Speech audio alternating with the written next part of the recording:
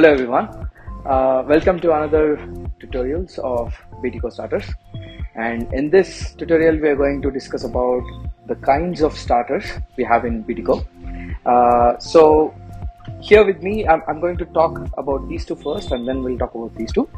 Actually these two are same or almost same, or these two are almost same, but of course there are differences, otherwise there wouldn't be two of them, right?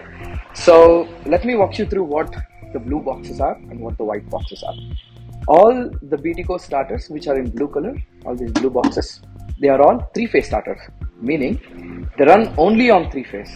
And this one, the small one here, is called DOL starter, which has support only for single cable starter. I mean to say, if the motor is having only one cable coming outside of it, then this is the starter that you are supposed to use. And again, this one works only in three-phase mode and not in one-phase or two-phase mode.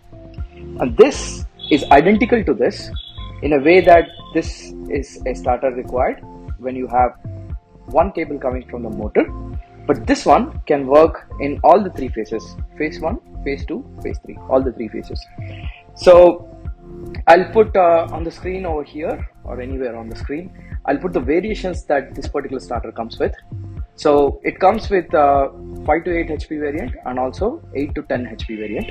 In the same way this as well comes in variants, I'm going to put them on the screen here. Now that we have talked about single cable starters, let's talk about two cable starters. So again, the blue box is going to work perfectly fine in three phase, and the white box is going to work in all the three phases. So I'm now going to show you the differences inside. So it comes with an MPAU inside. Yeah, this is a common device that you're going to see throughout our starters. This is like the brain of our starter, which will control everything and anything. And if you see, the power outlet has only 3 connectors here, and those 3 are going to go here. And on the right side, the cable that you're going to connect to your motor. So these are color coded with blue, red and yellow. So the wire that's coming out of the motor are supposed to be connected along according to their color.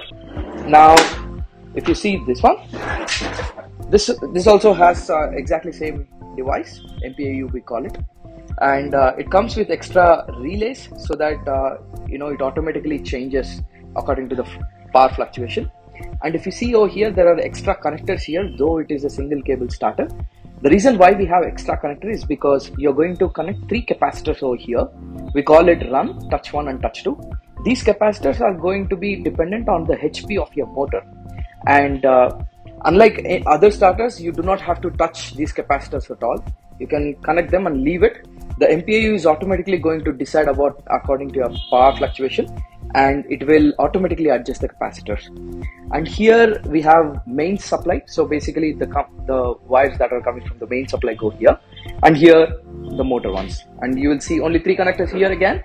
And the reason why you see only 3 again is because there is only one cable coming from your motor. And this will look exactly identical. It's slightly huge because we have 2 extra connectors here. This is usually used for bigger range motors, ranging up till 30 HP. I'm sorry for that. Yeah, ranging up till 30 HP. And as I said, it comes with MPAU unit. MPAU unit is like the brain. And here you have 2 supplies. Sorry, here, I'm sorry. Yeah, here we have main supply on this side, on my right side.